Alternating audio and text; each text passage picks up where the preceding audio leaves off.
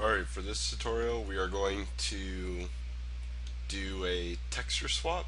So it's pretty much going to be using wait for seconds timer and such to swap the texture out on one of your objects.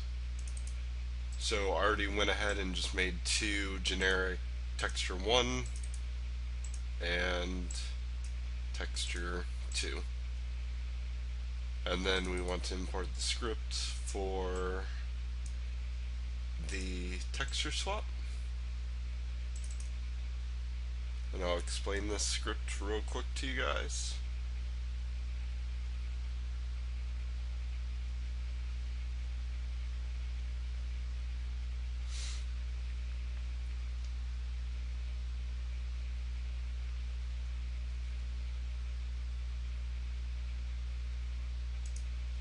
Okay, so pretty much texture 2D, that's just each one of your textures for your object.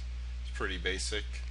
Start, we will activate change texture, which is a function, and it'll run through this for loop for eternity, and it will call wait for seconds every 0.5 seconds, and it'll render a new material, wait, and then render the next material, and it'll go back through this loop.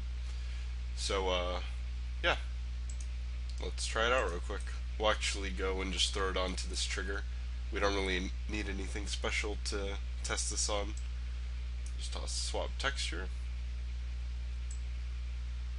and then we'll throw the red on there and the blue on there.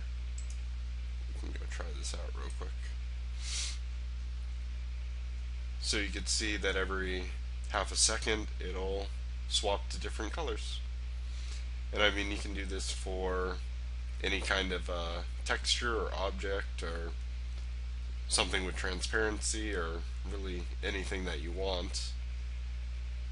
And that is another way how you can use timers. Last time we used timers, we messed with that moving block, and now you can actually use timers to change the color of an object.